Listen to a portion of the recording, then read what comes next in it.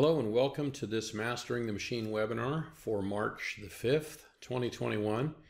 This is a production of the Automation Academy, and today's guest is Lucas Wetton, who is actually a student of mine doing a controls project. He is the Vice President of Project Development for the PFC Group, which is a dust collection company, manufacturer of dust collection systems. So he'll be telling us about dust collection systems and the project that he has building a control system for these. Hope you enjoy it. Thanks. Anyway, yeah, we're going to go ahead and get started. Hopefully everybody sees the splash screen, and I do a little intro here first. Of course, today is March the 5th, which is actually tornado anniversary. So happy tornado anniversary to everyone. As a matter of fact, March 3rd last year was the tornado that came through Nashville and Lebanon, Tennessee. And by the way, Vlad, you're the only other participant at this moment, but people usually drop in and out.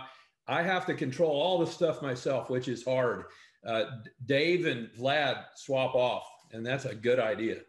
That's why I love the co-host. Absolutely. Exactly. And I've had Doug Allward on here a couple times. He's a good co-host, and he kind of can manage some of that. But anyway, yes, this is the anniversary of my tornado, or very close to it. It was March 3rd last year, and these pictures were probably taken almost to the day, right? March the 5th. So that is the outside, and this was the inside. So I had a pretty cool little setup for training. Funny thing about this setup, you know, Lucas has taken training from me here in my new place, and it's just an old house, right? But my old place, I set this thing up with the idea that I was going to do hands-on training for people. And as people showed up and we started trying to do it, I realized, you know, you're not going to crowd 6 people around you know, something like this and try to have a class. It just doesn't work. So Automation NTH is one of my customers. They have a thing called Automation NTH University, and they send people over, and I could only put 2 people on here at once. And they'd program this thing, and they nowhere near got done with it, you know, writing the full program. But I did 2 or 3 classes with it, about 1 per year, and realized, you know, it's cool, it was fun, but that is not going to be a trainer, right? So everybody should have their own little trainers or something. That's the way to do it, because there's just, you can't fit everybody in there. But anyway, this is the anniversary of that. So happy tornado anniversary, everybody. This is for Phil. I noticed Phil just joined. Hello, Phil. And I usually explain what is Mastering the Machine. When I started these webinars, they were just open webinars, and I've done one from a plant in Miami, and I've had guests on a few and things like that. And I've even just done programming simulation on some. But then I changed it this year to titling it Mastering the Machine, which is named after a document I put out in 2013 that's something called a lead magnet. So what people do is they download that, and you get their email in exchange, and then you spam the heck out of them. I don't do that. I'm not very good at spamming, because I'm not proactive on sending my emails out, right? But that is the idea behind those. You get people's email address, and then you tell them about what you're doing, and maybe they sign up for your, you know, website or whatever your pitch is. Now, Vlad would know about that. He's got a big website with lots of members, and people come in and take his classes and that kind of thing. He does a lot of recorded videos. So anyway, that's what this is all about. And then one of the people on here, Phil, I noticed that you're on here, have asked me some of the feedback. One guy in particular, a guy named Seven Matthew, mentioned that really they weren't there for the PLC programming at all. You know, they joined because they wanted to learn more about systems integration and machine building, which is my background. So they were kind of wanting personal lessons for me. And I was like, oh, well, okay, whatever people want, that's what we'll do. And then it's migrated into this.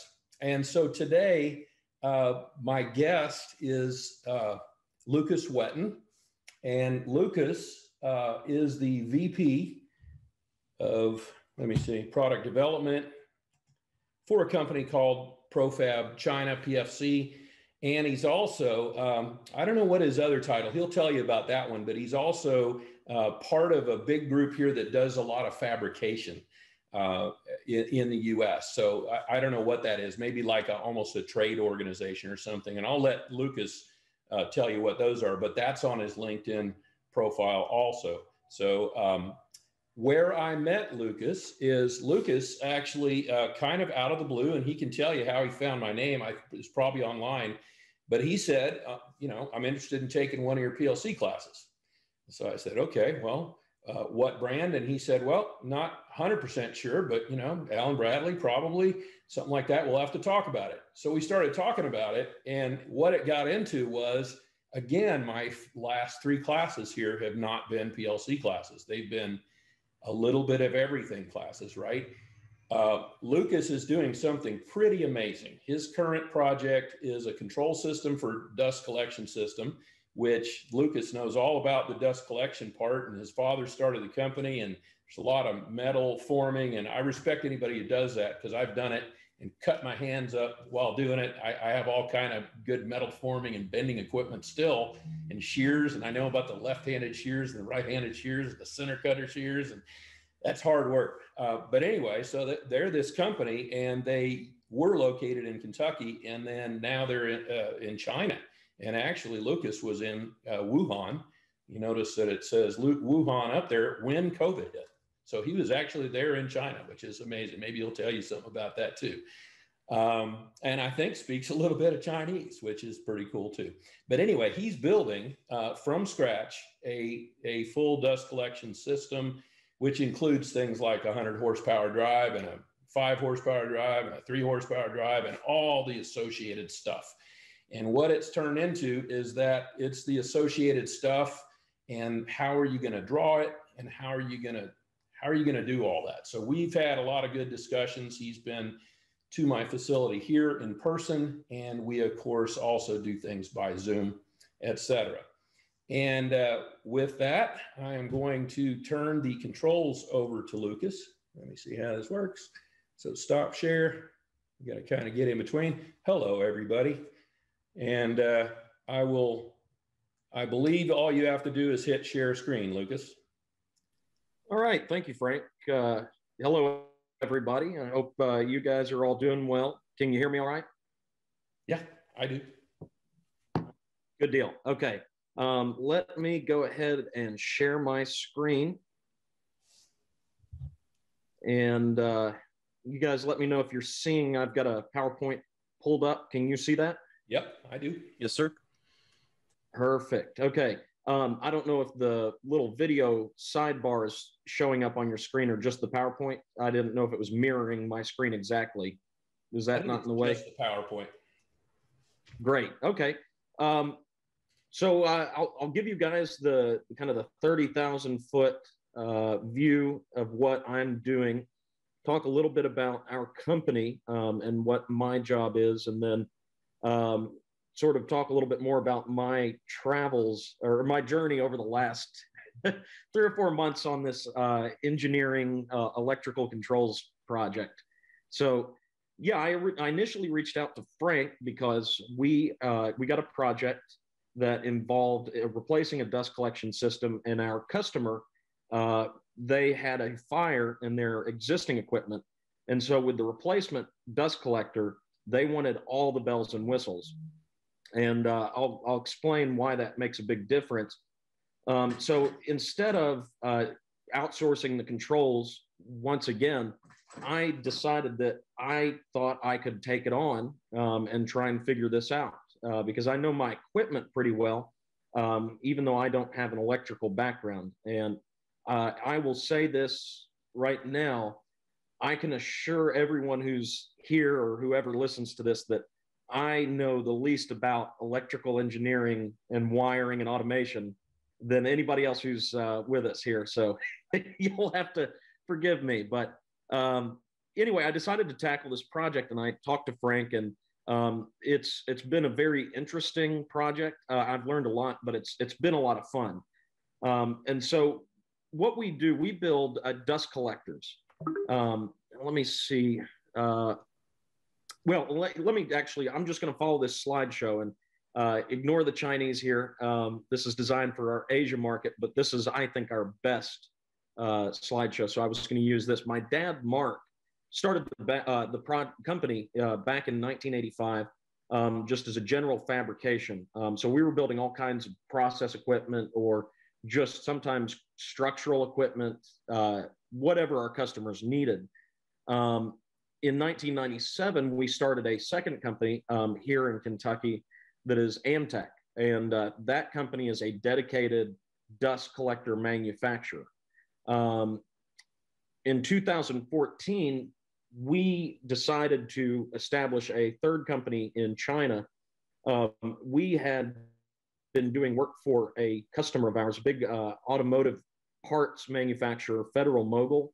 We had done work for them from 2008 to 2013 in Wuhan and a few other places in China. And the amount of work they were giving us justified setting up a new company. And so that is where I came into the picture. And from 2014 to 2018, I spent most of my time living in China, in Wuhan, helping get this new company off the ground.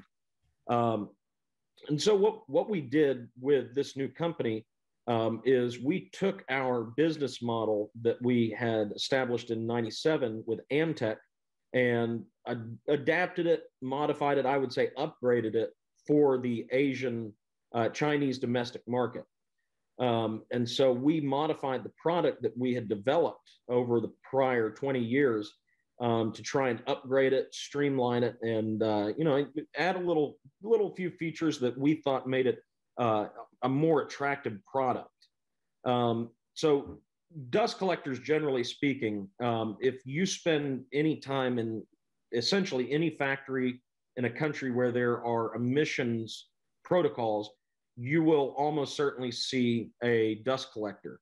Any kind of industrial process, sawing, cutting, burning, drilling, welding, even just conveying for food products generates a lot of dust. And besides the importance of keeping your facility clean, depending on the nature of the dust that's being generated, there's a serious safety issue. There are some pretty famous stories. I think it was Imperial Sugar, or I forget the name of the plant back in the 70s or 80s before this was really being pushed, in a sugar facility where sugar dust was so dense in the air that a spark from a conveyor ignited the facility and it exploded. Several people were killed. So dust collection is a pretty important part of essentially any factory's operations and process control. So up until I would say about 40, 50 years ago, essentially there was really only one type of equipment that people would use in factories, and those are bag houses, which the Chinese there at the top of the screen says bag houses, but that's what this picture is. This is actually from the original patent drawing from the early 20th century. And essentially what you have is you have a box with filters and you're sucking air in. The filters trap the dust and then the clean air comes out through the other side of the filter. It's a really simple process, mechanically speaking. As time went on, bag houses have become more advanced. So you have features like shaking, pulsing, to remove the dust that accumulates around the bags or the filters, and that prolongs the life, increases their effectiveness. But what you see in the 1980s and 90s is this revolution where people started using cartridge filters. And so cartridge collectors are essentially bag houses, but on a much smaller platform. So you can see there on the far right side of the screen, that's a cartridge filter. And instead of a bag or a bag house filter that's a long tube, sometimes 20 feet long, usually like 5 or 6 inches in diameter, you can get the same amount of filter surface area by pleating the filter and having a more compact filtration system. in addition to that, there are some other designs and issues that come with it.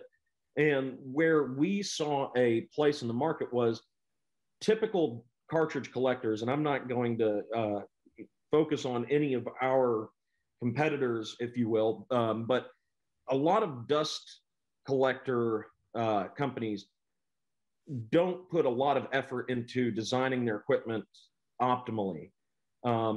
Why? I'll tell you that at least one particular company, they're in the business of actually selling filters. And so you think your HP printer, they sell those things at near cost because the money's not in the printer, it's in the ink. And this kind of collector system, they could care less about how effective it is because they're in the business of selling filters. And so there's probably an advantage to them if it's not an optimally designed product. And so what you see are issues with bridging. You see these filters are run horizontally, and so dust can get inside there, and even with the pulsing, that gets stuck. And so anyway, we saw a problem with the product, and because we're not in the business of selling filters, we decided that we would try and design a different sort of system. So our product is a vertical cartridge collector. So instead of the cartridges being aligned horizontally, they are aligned vertically.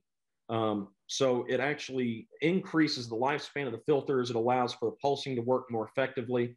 And there's a little video I'll show you in a second that's a little more clear about what this does. But your clean air comes in from the top. So we actually utilize gravity to sort of catch the dust or propel it towards the bottom of the collector. But then also when we pulse these filters, which we do by inserting or releasing a jet stream of air from a solenoid valve, as it knocks the dust off, it falls to the sides. Let me jump here.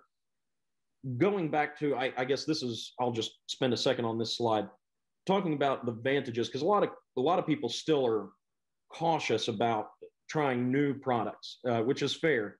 There are a lot of advantages for cartridge collectors over bag houses. To be honest with you, we build both because sometimes your customers just want what they want and you need to keep your customer happy. But there's a huge cost and savings advantage to a cartridge collector. They're way, way smaller. This is a size comparison of two equivalently sized systems. So the initial cost can be much smaller, but also the operating costs because you're just dealing with a smaller piece of equipment. So if I can get this video to work. Oh, yeah, there we go. So this is one of our products. So you can see here, these are the filters. I'll pause it for a second. These pieces right here, these are not filters, although they're the same color. This is actually the clean air duct. And these filters sit on top of this duct. And you can see here to the side, these are the solenoid valves. And this clean air duct is open on this end to where the fan is. And the fan will mount actually in the duct sometimes. It's a bigger system. We have a standalone fan. But what happens is you've got your dust that comes in through the inlet of the collector, and it attaches to these filters because the air is being pulled through and out this clean air duct at the bottom. And across intervals or either with a differential pressure rating, we will trigger a pulse that will remove the dust, and then the cycle repeats. And so that's the basics of our system. This is something I like to show our customers because to me, it's pretty powerful evidence.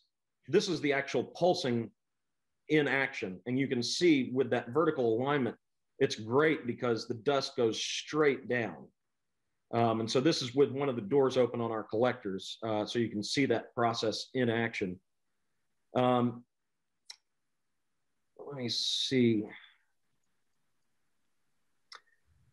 That's more technical stuff. That's promo stuff. So as I mentioned, we do build bag houses. This is a bag house that we built and installed in, I think this one was in Mexico City. So this is, something we still do for our customers, but obviously it's not our main product line. when we approach a customer, of course, we have to provide a turnkey solution. So in addition to the drawings and the design and the actual equipment, we have to do the electrical products. This is another one of our systems. This is in Luoyang, China. This was at a foundry. You can see here, that's the collector itself.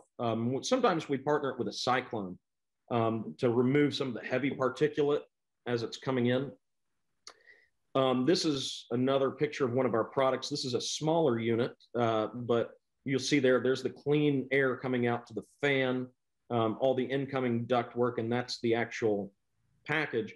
I'll note, actually, for our purposes, these are the controls for that system, and they're pretty doggone simple.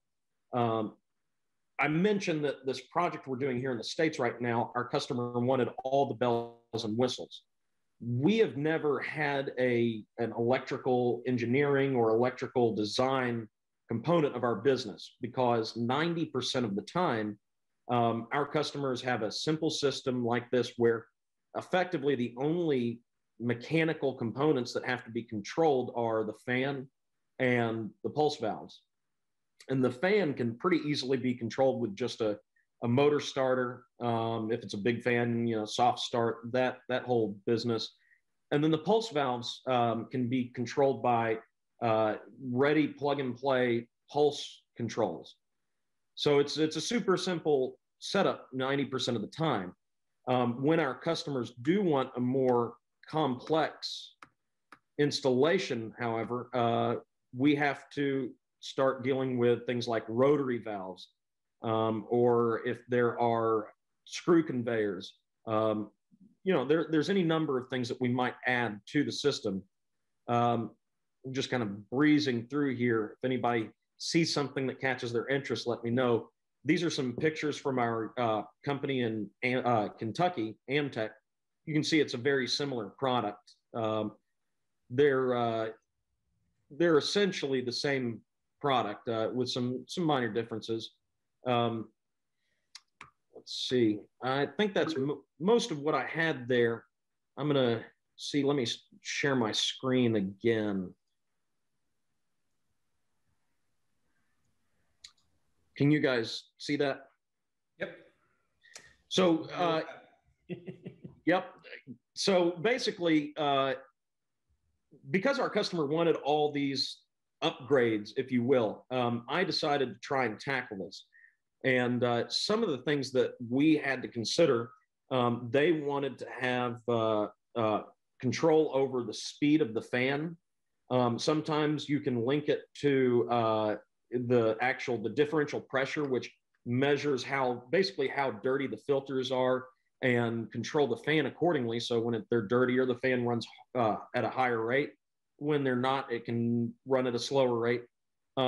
Other issues, we had fire safety equipment, so sensing if there's smoke, temperature changes. The pulsing sequence, since we were going to go with the controls instead of using the pulse control, we needed a control that would handle the pulsing as well. And then, there are other various little features that we've given them. But basically, I came to Frank and said, hey, here's what I've got. This is what I'm trying to do. I know my equipment, and I've got a decent idea of what I need to do, but I've never done any electrical work before. I've not done any programming, coding. I've done some maybe HTML and some computer programming, but nothing on ladder logic. And also, I've never really done much wiring. And so Frank very graciously agreed to help me tackle this. So what we did was we started, I guess, with the PLC platform. And I knew that I needed an Allen Bradley with some pretty rough estimations on inputs and outputs and capability. We ultimately settled on the MicroLogix platform. And from there, it was a matter of selecting equipment, essentially. So Automation Direct is my new best friend. I've been on that website selecting stuff, identifying components, and using them for customer service help with products. And so slowly built my components list. And then after that, I began the long and still not quite finished process of drawing up my cabinet and the wiring. And so big caution statement, warning label I'm going to put on this. My cabinet is still being wired, and this isn't in the field yet. So we'll see how this all turns out. But this is a drawing that I used for myself because I'm a visual person, and this is what I needed. I laid out the cabinet here in AutoCAD, and I placed all of my components, tried to make sure I had enough space. And then I went back through after the fact and tried to draw in all the wires that I thought that I might need. And I didn't get completely done with this. You'll see down here, I've got the safety stuff. I've got that there, but I didn't draw in the wiring. Sort of updating my electrical schematics. So it's been a challenge for sure, and I'm still working through it. But there have been a few interesting things that, from my perspective, surprised me. That for those of you who do a lot of electrical work or automation, you guys I'm sure are aware of. I did not realize how many extra components I needed to deal with on the VFDs for this fan. And that was one thing I was commiserating with Frank yesterday on the phone. So I started out with this big VFD down here. It's a 100 horsepower fan motor, and so 100 horsepower VFD. And one of the complications that we have with our products is when there is a fire or there's an alarm or somebody hits the e-stop, you need to stop the fan pretty quickly because if there's a fire, obviously oxygen feeds a fire. And if a fan's pulling air through the system, you're going to exacerbate the problem. So I needed to figure out, stopping the fan pretty quickly. Well, I realized pretty soon that I needed a braking unit with the resistor. So I was working with Automation Direct, and they got me what I needed. And a couple nights ago, I was just browsing through. It's right here, the Durapulse manual. And I realized the schematic showed 2 braking units. So I called them back up, and the technician confirmed, yeah, actually there are 2. So and there goes another $1,200 that I didn't anticipate spending. But that's just part of the process. And so, it's been really interesting to me figuring out how all these components interface with one another. But that's where we're at. So I guess what I'd like to do maybe is open up the floor to you guys. I am very happy to answer questions about my journey through this programming and building my cabinet, or talk about my business in China, what it was like living in Wuhan, or dust collection in general. I'd love to talk about whatever you guys would like to hear about. So behind the scenes, Vlad and I have been talking kind of back and forth. So he asked, he said, why did you decide on Automation Direct? And of course, now I'll take credit for or the punishment for suggesting that. Here's my background. So I worked for the Allen Bradley distributor. I think Vlad did at some point too. I don't remember, but so Allen Bradley makes some really good stuff, but it's super duper expensive. They are paying for the overhead of the engineers that are there to support you. That's part of what they do. I was a specialist at Allen Bradley in the early 90s. So they were forced to keep us there as product support. So that's part of what you're paying for. And just Allen Bradley's expensive. So that's why we wouldn't, for instance, choose Allen Bradley drives. Automation Direct, where I used to use their drives, they sold Hitachi drives at one point, and I used to use quite a few of the Hitachis. I think the ones you've got, Lucas, are they Durapulse? What are yes, they are. The GS3 series. Yeah, so I'm not sure who the ultimate maker of Durapulse is, But I looked at all the specs, and I've been to the Automation Direct facility. I know Tim Homan, who is the guy who started PLC Direct in the 90s. I have a really cool picture of myself in his office. His office is the bridge of the Starship Enterprise.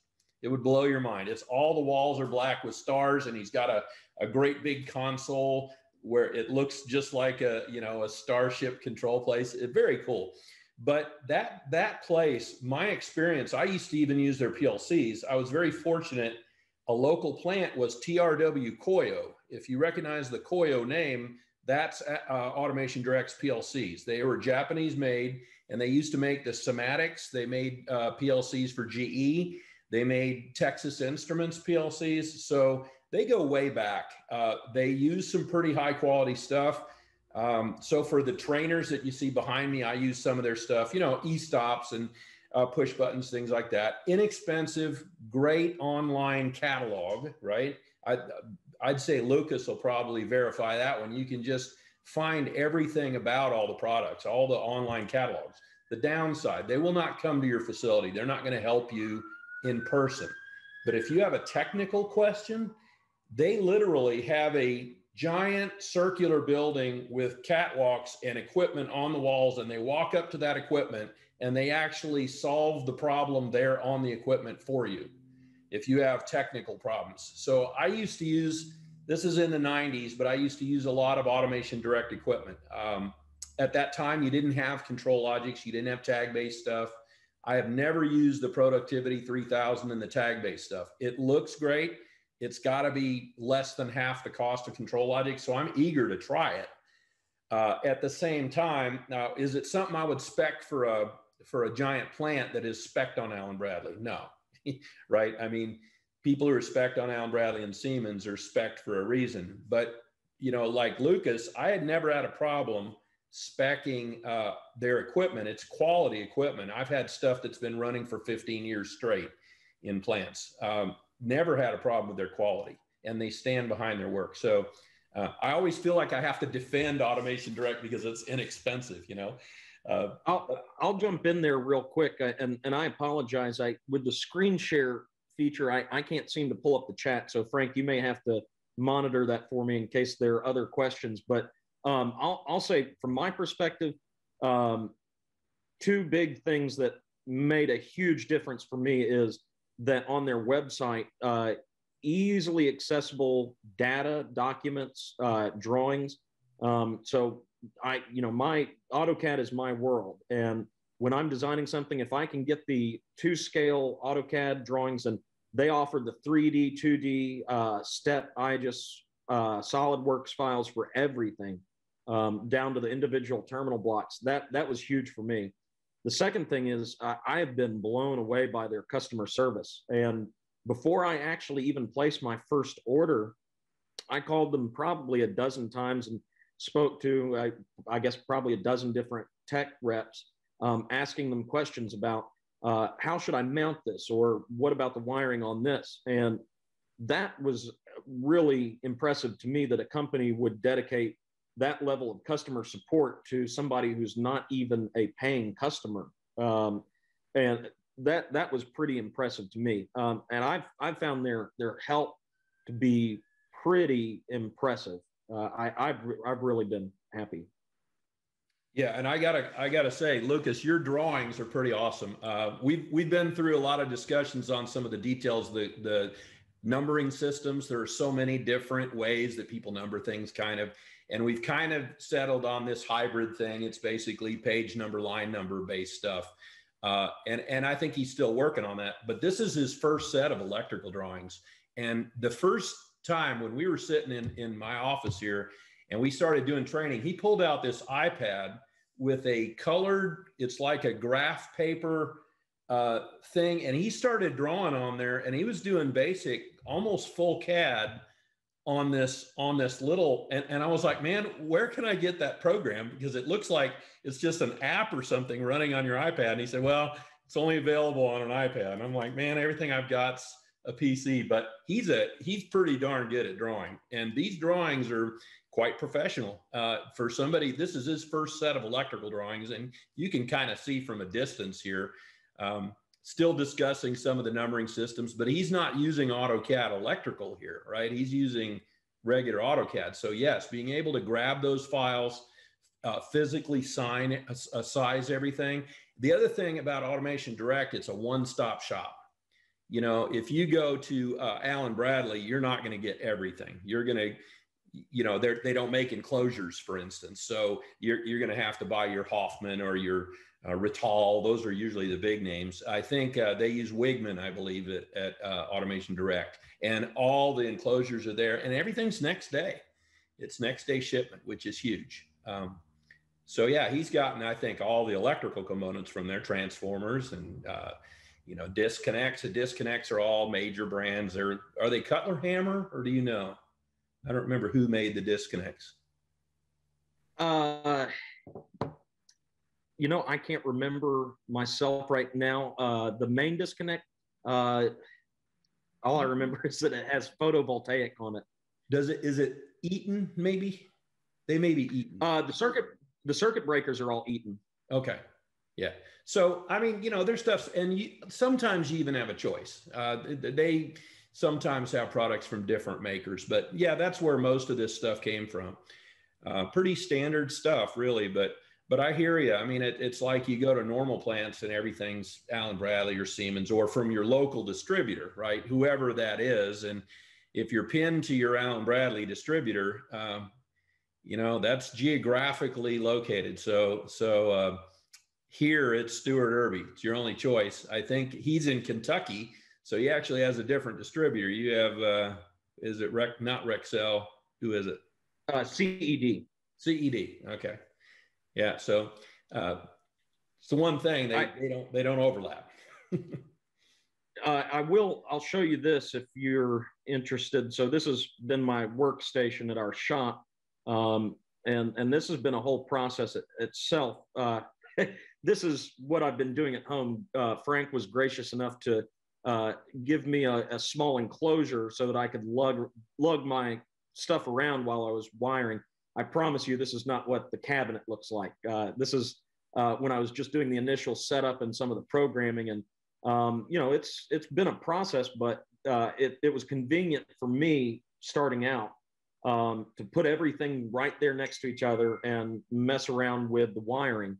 So, you know, this is a whole nother world for me, building the cabinet, and things as simple as figuring out the best way of mounting and recognizing that once I put this sub panel in, I've got to figure out, you know, hey, what if I've got to take these things off, and welding studs and, you know, cutting the holes, making sure everything fits. And so, you know, this is from about a week ago. I don't have a more updated picture, but lining things up, making sure everything fits, and that's been an interesting. You don't actually see we see just the CAD drawing still. Are you showing the photograph? Yes. Let me. You may be on a different screen. Drag it from the other screen in front of this screen. You may get it.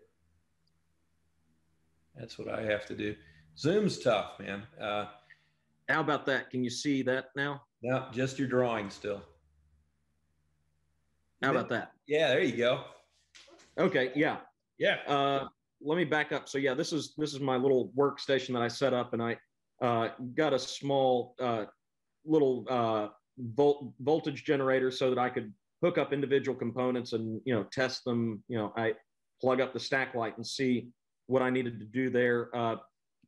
This is what I was talking about, my mess. I saw that. Yeah.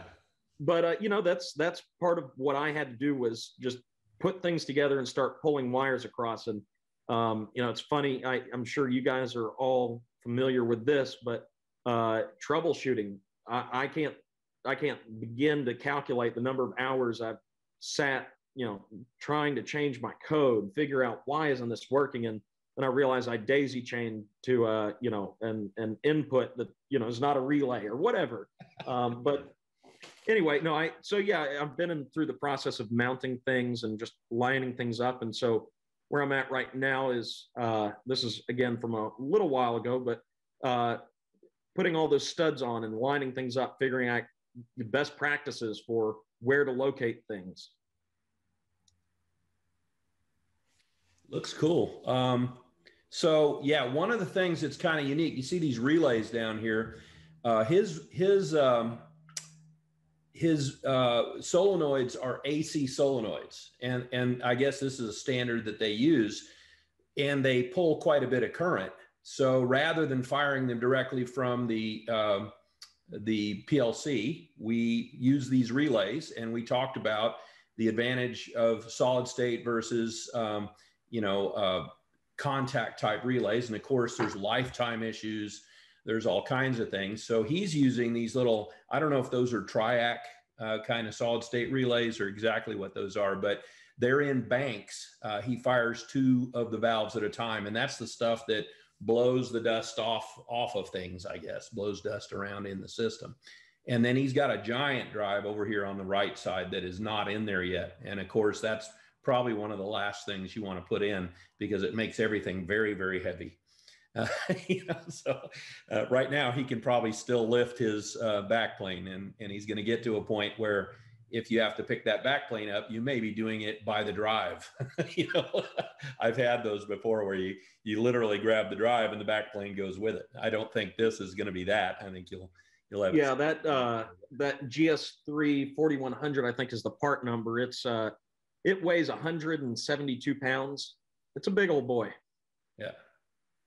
And then he just put some big braking resistors, and I didn't know this either. He's been doing all this speccing himself, but he bought one set of braking resistors, and then when he dug into the documentation, it said, well, you need 2.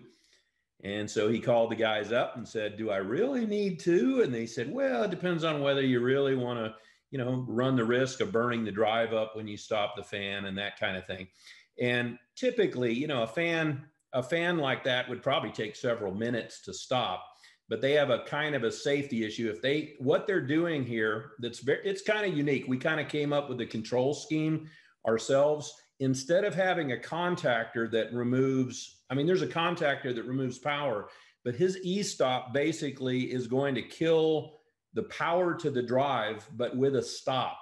So back in the 90s, when you had to stop a servo or something, you didn't want to stop it immediately, right?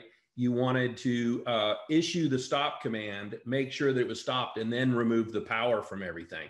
And so here, and this was before the dual channel relays that are common now. So Lucas has a kind of a hybrid system where it is a dual channel e-stop, but it's into a kind of a single channel relay with a big contactor. It pulls power, but he issues the stop command and uses the braking resistors to make sure the fan comes to a stop pretty quickly. I don't know. This is not for personnel safety. You would have to tool to remove all the covers anyway. But for some reason, he's going the extra mile and saying, we want to stop that fan as fast as possible. So that's what the braking resistors are for. Because if people hit the e-stop, you're still going to have control of everything, but you're going to drop 480 to the drives.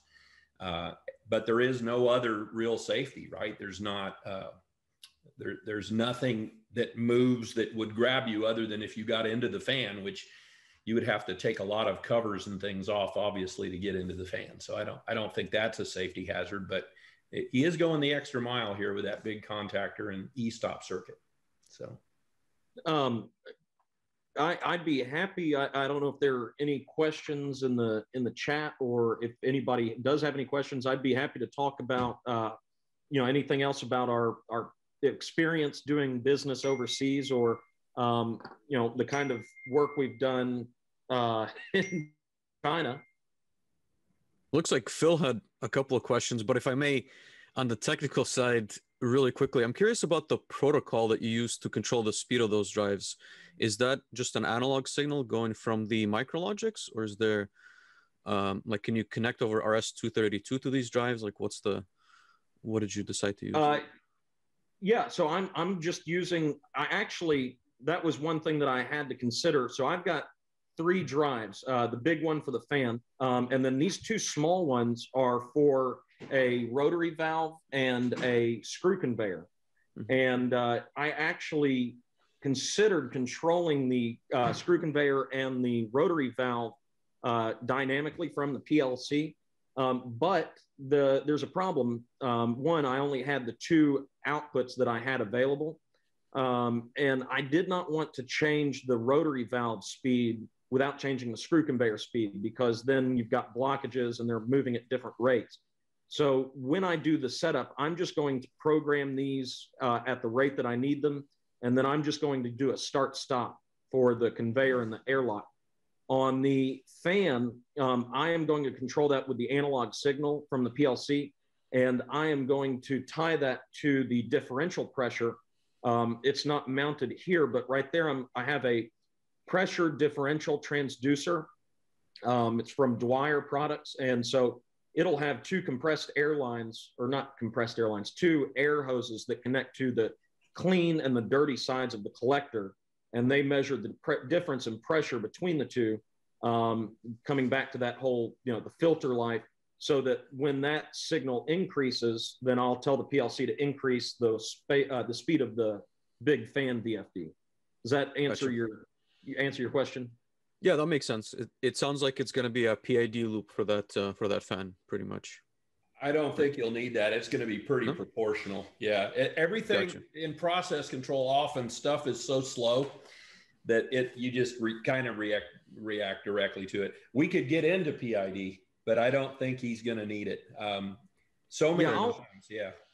I'll probably have at the most maybe 5 speed levels that I'll have for the VFD, and it theoretically it shouldn't be changing the speed of the fan more than once or twice a week, because these filters should stay pretty consistently clean, and it's more of a long-term trend that I'd be dealing with.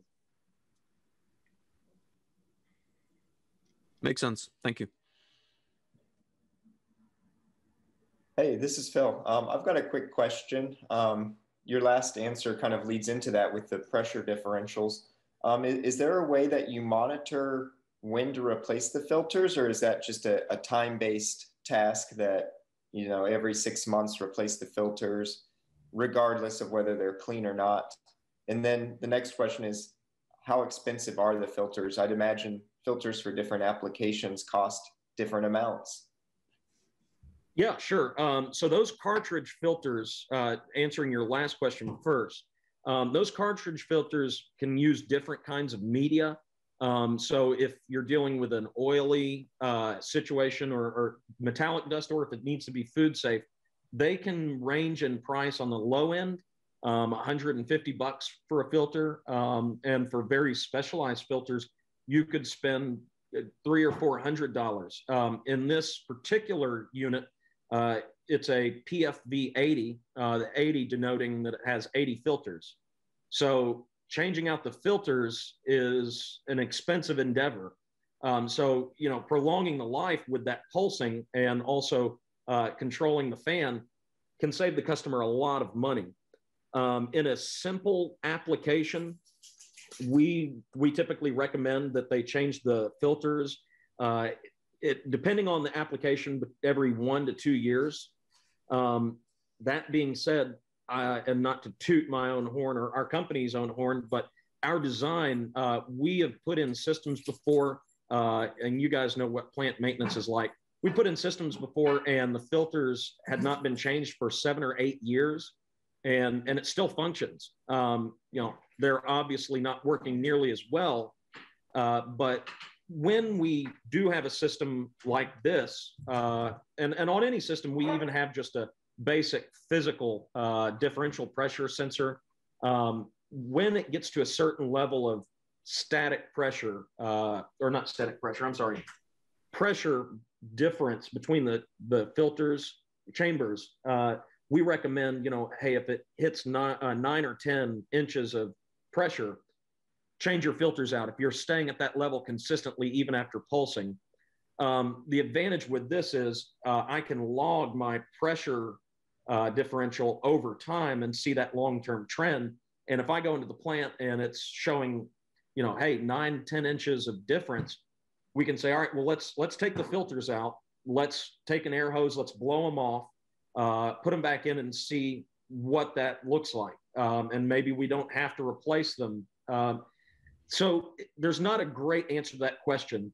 Sometimes the dust can be entrained in the filter, and this is where the pulsing is critical. If the pulsing doesn't happen, that dust just keeps building onto the filter. And the longer this fan sucks that dust in, sometimes it can get stuck into the media and it won't ever pulse. And you can blind the filters pretty easily. And then in those cases, you've just, by not checking your equipment and making sure it's pulsing, you've just spent a few $1,000s. Great. Yeah, that answers my question. We also talked about data collection, and just today, Lucas was asking me about the data collection capability of the wine views. And then this ties in with Vlad's question about what kind of HMI were you using. I have been using these Wine View. They're actually Wine Tech HMIs. You would buy them from it's an Austrian company, but China has basically a knockoff called Wine View. And when I go down to Miami and do my work, that guy has spec'd wine. He's replaced all of his Panel View Pluses with Wine Views. The software is free. It does data collection. It has beautiful graphics. And these 7-inch touchscreens are less than $200, which is mind-blowing. The cheapest touchscreens I know of in the US are Automation Directs, and they're $700. And these Wine Views are about $200. And if one goes bad, you just replace it, right? And I got a bunch of them here, and I've never had any go bad. We use 10-inch and 12-inch touchscreens down in Miami. The graphics are great. Never had any problems with them. What I don't know, and I'm going to be able to do some research on this because I'm going to Miami in a week, is how does the data collection on the HMI, right? There's probably some kind of a card. It's going to be SD RAM card or flash card or something. I'm not really sure what it has, and Lucas may know that. But what do they use to log that in? Or are you going to have to connect a computer or something with some kind of software to the system? But the PLC itself, of course, will store data. That's a lot of my background is teaching PLC programming and how to archive that stuff. In his case, now this is a Micrologix 1400, which means you can't build UDTs. So if you have very many different kinds of data, you have to package that in integer registers or floating point registers, and you may want to create extra registers and just log them there. And then you can always archive that and go back with your laptop and pull that stuff out if you're doing every hour or every day or whatever. But yeah, this is a picture of his touchscreen. Nice looking graphics. That's the actual screen. So yeah, I just ran over to it real quick to take a picture. To come back to this whole thing, it's been a really big undertaking, bigger than I initially expected, because when you do a system, there's so many individual components besides the PLC programming. And I guess this kind of goes to your mastering the machine concept, that you've got to think about how does the HMI interface, and what is the customer going to see, and how is it user friendly. So this is a picture I just snapped from my HMI, laying out what do I need to show the customer. And so you can see there I've got my differential pressure, and showing these various mechanical components, and figuring out exactly how to do it. But the Easy Builder Pro software, which is the free software for the Wine Tech or Wine View HMIs, is very easy to use, and I've been really impressed. It comes with lots of custom assets, and it's super easy to connect. Pretty much any function. The things I'm having trouble with are some of the more complicated, I guess, the data logging and dealing with some of these analog scaled inputs. But I've been pretty pleased with the software. It also emulates, which is one in the Automation Academy. I have a free download of that software, and it will connect to the emulatable RS Logix 500, which I also have a copy of that on there. And you can connect the two of them together, emulate your PLC and emulate your HMI, and you don't even need a PLC. So that's a neat tool from a training standpoint, right? I'd looked for something like that for a long time. They have drivers for everything. And as I mentioned, I think, Lucas, you were over taking a picture when I did it, but since I'm headed to Miami, I'm pretty sure that they've done some data logging on those. So I'll be able to give you a little bit of feedback. They're doing I think a lot of the compressors in their compressor room, they're grabbing data from that, and I think writing it to a card. Do you know if that has a card on it, that little HMI? I was looking at it. I couldn't see anything, but it does have a USB port, and it has the option for storing data on a USB drive that you can plug in the back. Oh yeah, I'm looking at it right now, and I see 2 USB ports. I see looks like an extra serial port, and I think maybe it does Modbus. I'm not really sure. So there's a variety of ways you can do that. When people get into data archiving, it's got its own art to it. But we'll work it out. I'm curious. Sorry to interrupt. I'm curious about the data application. Are you trying to collect something from the customers to improve the process, or is it more for them to kind of maintain it a little bit better? What's the use case ultimately for this data? It's a little bit of both, actually.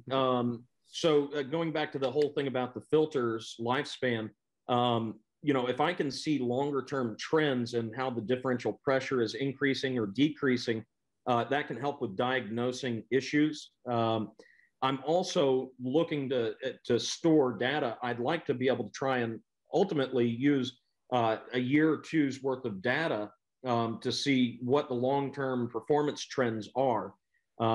And this customer has actually agreed to allow me online offsite access to the equipment and to the machine. And so my hope is that, I can use this as a field study.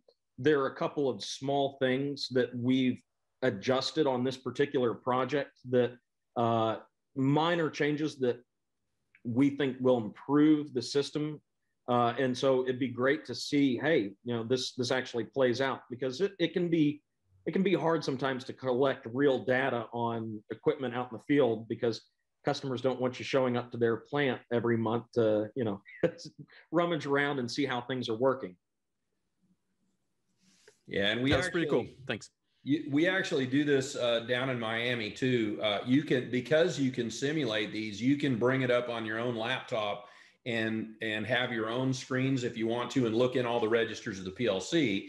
And depending on how much storage you have, right, you can archive data right there. I'm kind of a big fan of doing that, even if people have a SCADA system and they're logging it to a SQL database or whatever.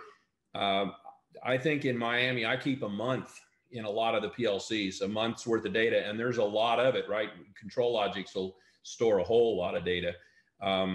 And the reason is they use Ignition down there extensively, and their Ignition servers will go down, and they may be down for a day or two, depending on what's going on with the computers. It's a big plant with a lot going on, and this guy down there has developed all his own Ignition stuff.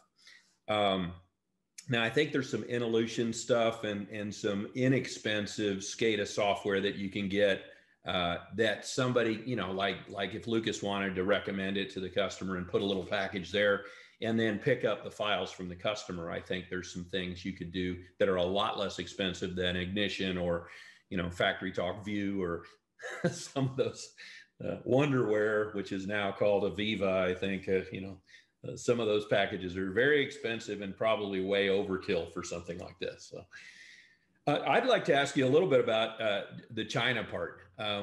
It's just quite a coincidence that we're all in the middle of the pandemic here, and that, you were in Wuhan when the first, what time frame were you in Wuhan last year or that year?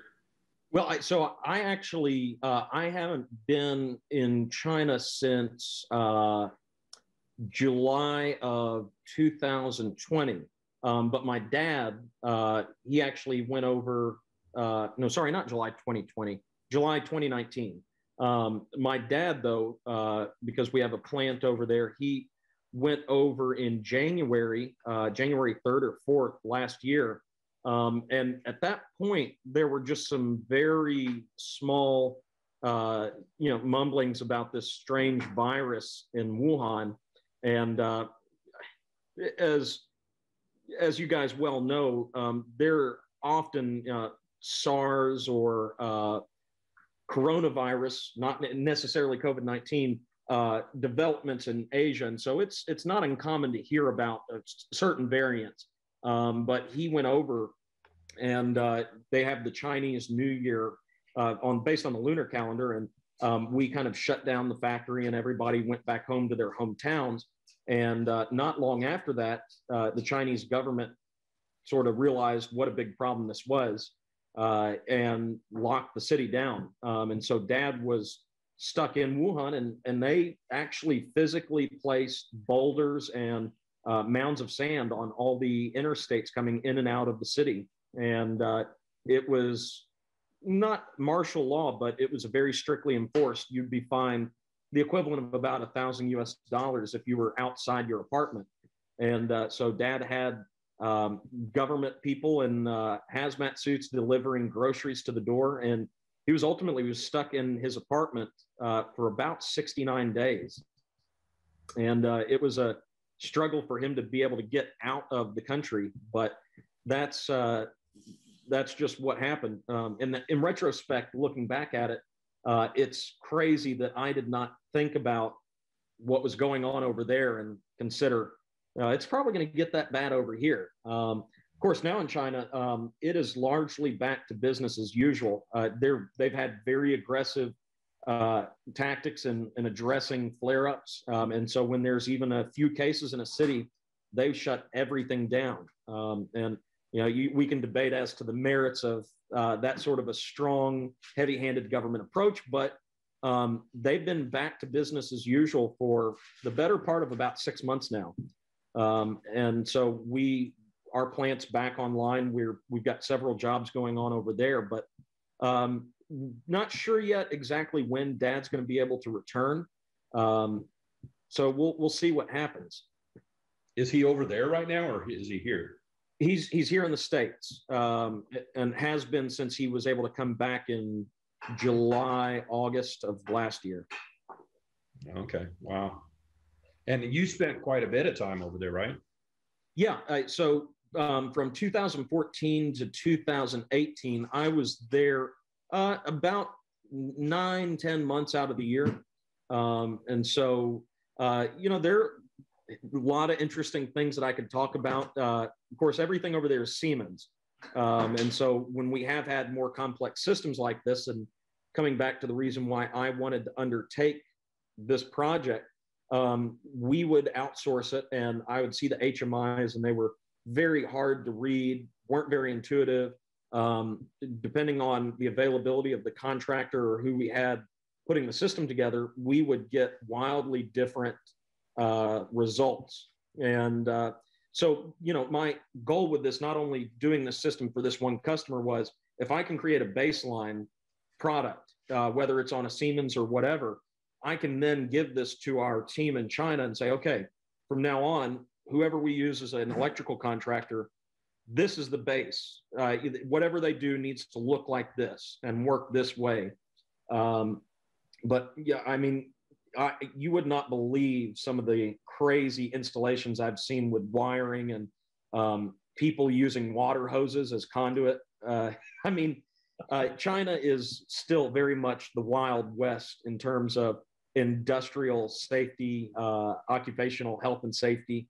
And, in a small village, small being, few tens of thousands of people, but in a small village in rural Hubei province, these guys are going to do whatever they need to do to get the equipment up and running. And then we'll worry about the health and safety when somebody gets hurt. And so that can be a real challenge sometimes. Yeah, even first world places, and I'm not sure where the line is for first world, but in Korea, I did some work out there, and there were guys climbing on the walls 2-3 stories high in the plant, holding on to conduit and shimmying along the wall. And it's a very high tech country, but when you see the people pulling wire and things up on those things, yeah, I mean, if somebody lets go, that's splat. There's no tie offs, there were no scaffolding. It's pretty incredible. So yeah, this has been great. It seems like every time I do one of these, we get into a different kind of technology and we talk about different things. And this has been good because again, Lucas is kind of taken this from scratch and not knowing the electrical and control side at all. And he's done all this since I'd say January, which is pretty incredible. And of course, I guess you're also getting your law degree, right? Yeah, I'm actually I'm a law student, and I've been still working part-time with the family business. So you know, I've had to balance my time since I've been back in school. But I told Frank, you know, the end goal is I put the system in and everything works out well, and then I can casually mention to the customer, yeah, I'm actually in school and just did this part-time. But that's a wait until everything's working really well before I could ever drop that and make the customer feel good. Yeah. Neat stuff. Well, we managed to fill up our hour well, and I learned a bunch, and hopefully the other folks did here too. Looked like we had a max of only about 6 people on here, but a bunch of people tune into this on I posted on YouTube, and I was kind of up in the air as to whether especially when there's good information in here, whether I want to just give this stuff away and stick it on YouTube all the time. But I think I'm going to keep doing that. I guess it's an advertising thing or whatever, as much as anything. Sometimes we get into some good technical stuff. Like here, I mean, I learned more about dust collection systems than I would have ever known by looking at it online or anything, right? It's pretty neat stuff. I guess I've seen them in the plants. You know, I know they're there, but I've certainly never looked inside of one, or, you know, I'm usually working on the kind of the moving machinery, but there's a lot to them. Yeah. Frank, to that end, I'll say this for the folks who are still around or anybody who listens to this after the fact.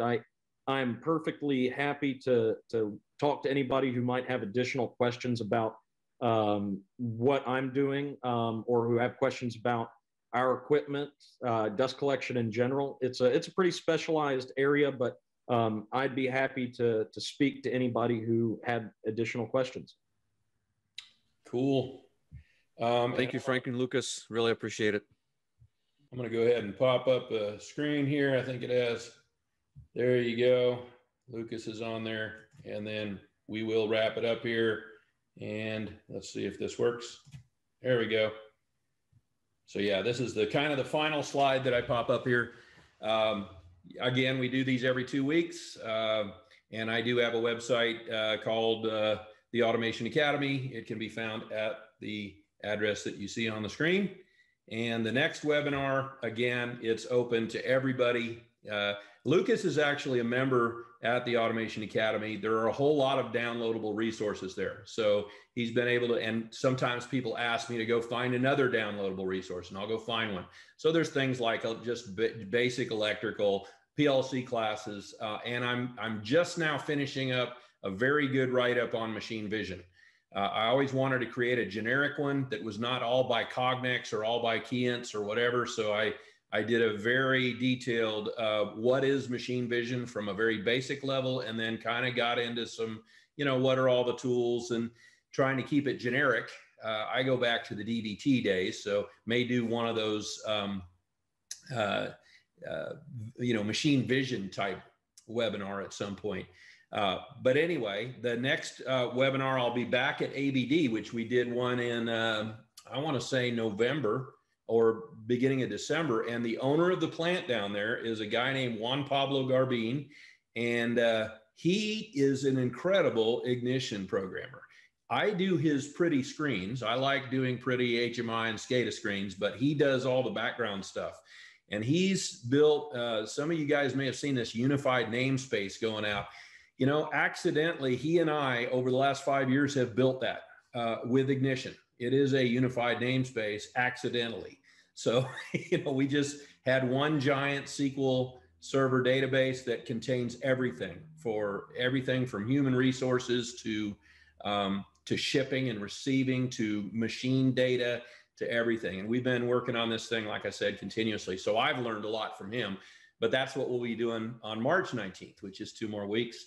And of course, I post these also in the Automation Academy. I always post the webinars, and trying to kind of build some membership there. It's becoming a systems integration place more than a PLC place. I'd love to partner with people like Vlad or something if we could figure out a way to do it and somehow put his PLC stuff on there, because I don't want to create anymore. I love high-tech PLC stuff. I do not like the basics. I don't, you know, timers and counters, and especially I'm working on 4 different brands. And so I do these Odyssey things where I just get in there and start a program and then start simulating a bunch of stuff and crazy stuff. And I don't, it takes so long to make videos. Any words on that, Vlad? You've created videos now for years, I know. Solus PLC. I mean, it's for sure a struggle for me as well. You know what I mean? Like once you've somewhat exhausted a lot of that content, and trying to like add to it becomes really tedious. And as you've mentioned, just going through the video, I guess that's not my preferred time spent for sure. You know, video editing and then going through like every second of that video, making sure that it looks nice. But as you said, I think it just takes a lot of time to kind of build up to that library.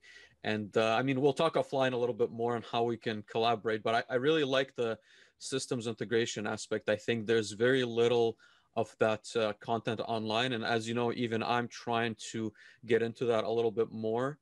And so I think that's extremely valuable, and that's knowledge that cannot just be acquired in like a very basic classroom. You have many, many years of experience, and I think that's much more valuable than someone just that goes like by the book. You know what I mean? Like you can really share like the depth of your knowledge with the community, and I think there's just nothing like it right now. Yeah, and there's not enough time to do everything. That's been part of my problem. So I created a course. It's a catch-all there called Mastering the Machine, just like this thing. And I've only got 1 episode on it. It has a lot to do with how machines are evaluated, where the preliminary stuff, right? How do you do a concept on a new machine that you don't know how it's going to work until you prototype it or you design it. So some people have asked for information on that. The next one's actually going to be on the quoting process. How do you price all the stuff? How do you mitigate risk? And we've had a couple webinars on that with Doug Allward. He's an applications engineer I used to work with. So it's going to evolve, and we'll just see where it ends up. But it's been a lot of fun, guys. This is pretty much it. As I said, I stick these on YouTube, and I put them on my website. And Lucas, I'm sure we'll be talking, and Vlad, yeah, both of us. Lucas is at the tail end. You know, the real reward is power up, right? You get it all built, and you apply power to it, and you make it go. I don't know if you're going to make it go in your shop with a 100 horsepower drive. No, I might wait for the field install for that one, but I'm very much looking forward to it. Yeah. As long as there's no smoke, that's a big win already at the start. Right? But I was happy to see he has his HMI talking to his PLC, and I'm sure you got lights going on and off and all that kind of stuff. So that's the first step, man. And yeah. All right, guys, it's been a lot of fun, and we'll see you all on the next one. Thank you again. Take care. Thank you, everybody. All right.